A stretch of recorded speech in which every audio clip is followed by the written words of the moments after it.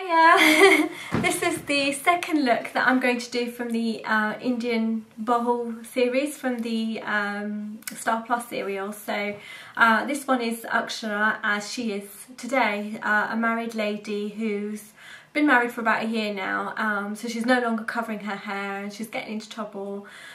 Doing what you and me would think is absolutely normal stuff, but you know, because she lives in such a restricted joint family, you know, if she changes from a sari to a kameez, she'll get told she's pretty much restricted in her house.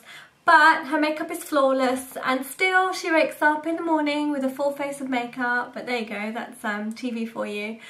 Pigmentation around my mouth and under my eyes with MAC's Orange Cream Colour Corrector and concealer on top. I've got another video which I'll link at the bottom to show you how to do that, but I don't want to waste your time doing that on camera. I'm going to go on top with MAC's Full Coverage Foundation. I'm just going to do a light coverage, but making sure that it is flawless. So I literally just, when I tend to just take a little bit off the ends there and then spread that over my face. You can use any medium buildable foundation, and if you go in lightly to start off with and then build up in areas where you need it the most.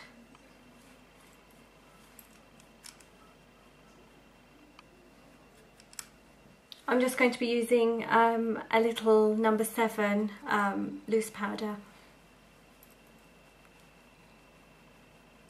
I'm applying Painterly Paint Pot.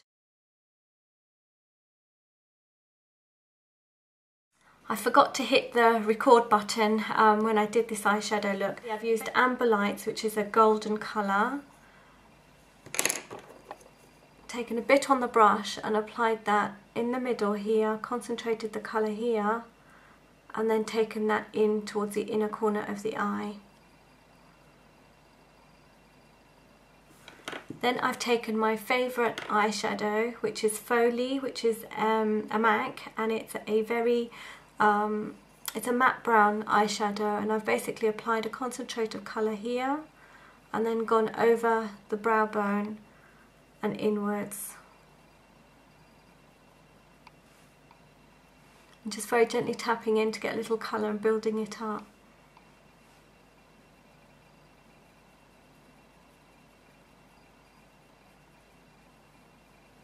I'll just deepen that colour in the crease. And then on top of that, I've gone in with Jest, which is a mink pink colour, very light. Taken a bit off on my brush and applied that just over the brow bone here, and used that to soften this brown colour, and also just at the top though, not at the crease, and to give a gentle highlight under the brow bone as well. I've also used that colour on the inner corner of this eye just to give a nice graduation or a fade between the two colours here.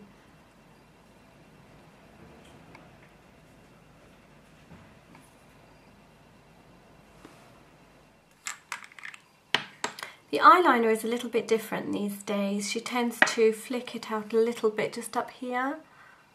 So I'm just going to do that like this.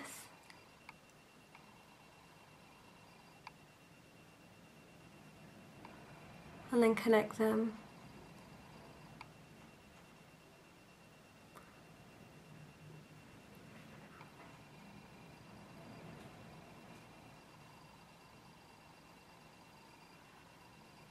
The story so far with Akshara is that she has just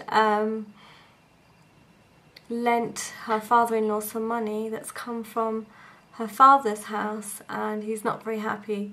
So he's not speaking to them at the moment. That line is really nice and thin and suitable for my eyes, but her eyeliner is much thicker. So I'm going to carry on building that line up.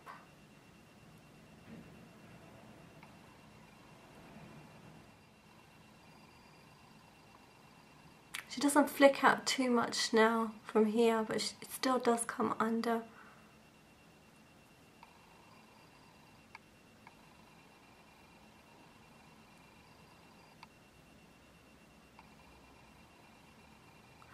I made a mistake just here, but I don't care because I'm going to blend it in a minute. That should be fine. So I've applied the eyeliner. I'm just going to smudge that with a little dark brown eyeshadow. Just by giving it a little sweep with the foundation brush, it just softens everything under the eyes as well. For I mascara up, I'm just going to deepen a little bit more with the Foley.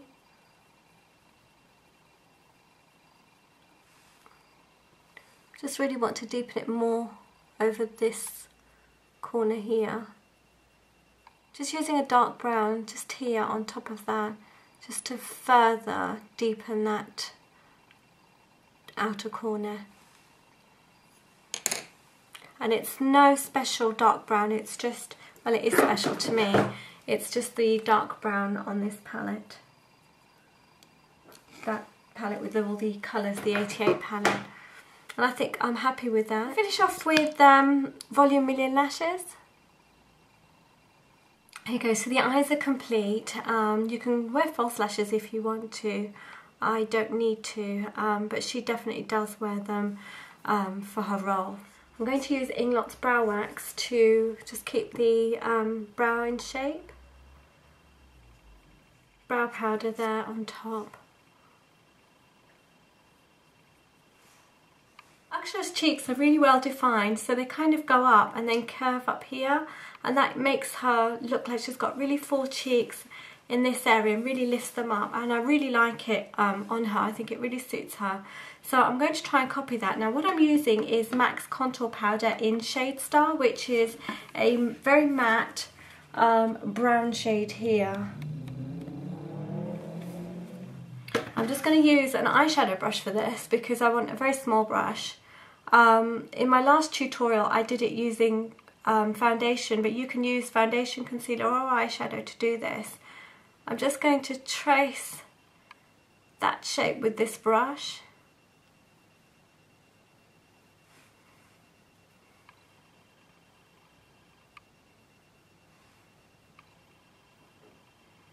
I'm not going to blend it in when I work on the other side, just so that I can make sure that I've got the shapes correct.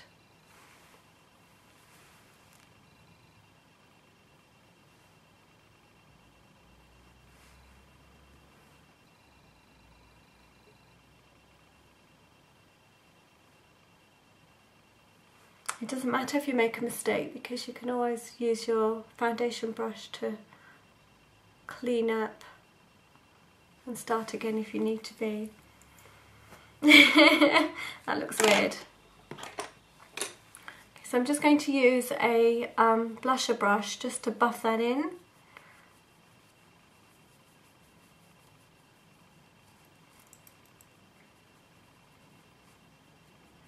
Now when I blend out from this point on, I want to be blending downwards and not bring it up, because I want the shadow to fall underneath the cheekbones as it would normally be.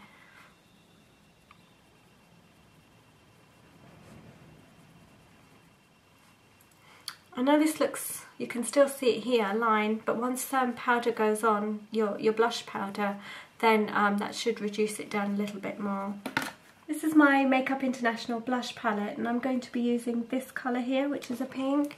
So when I'm applying blush, I'm not going beyond that colour that I've applied under here. I'm just keeping it within this area.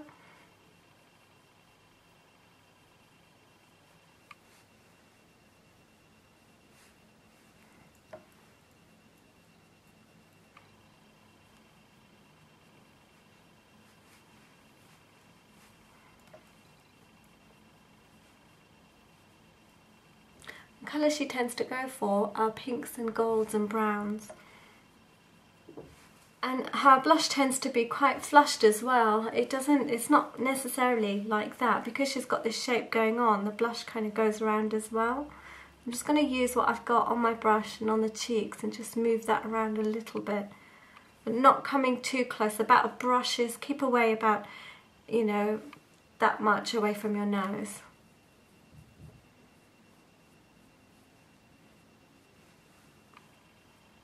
And it's really important when doing blush like this to make sure you conceal any blemishes under the blush because it can make it look dirty.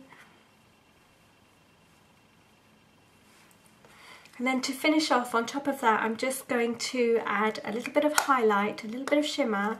I'm going to use this Body Shop baked bronzer. It's called Golden Bronze. I've used it before. I have noticed that lately you do see a little bit of a highlight on the cheek.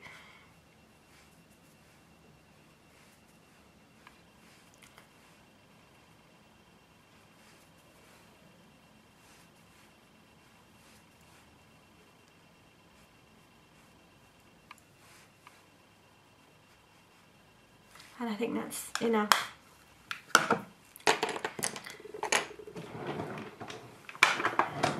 If you feel like the area around the face has gone dirty just from touching it, or it's just seeped down out into the skin, into the pores since you've been working, just apply a little bit more of the foundation, just very, very lightly. I finished off the look with a spritz of Fix Plus from MAC, and the lipstick I used was Naked Paris. It looks really dark, but actually it comes on quite sheer, and I haven't really, you know, put a lot on. I've just put it on very lightly with my lip brush. I've straightened my hair because Akshara, unless it's you know, a party, she won't curl her hair for the show, or her artist won't curl her hair. It will always be quite straight. I've teamed the look with a sari because these days, as a married woman living in a joint family, it's quite traditional, and she seems to have all these responsibilities and, you know, these chores that she has to do on a daily basis. She doesn't really seem to have much fun in her married life. So she's always often dressed in a sari, so I've put on a pink sari today that's gold, and that was why I decided to do gold eyeshadow. Anyway, I really hope I pulled the look off well. If you want to know how to put on a sari, then I've got a video for that as well. I'll put a link in the comments box below.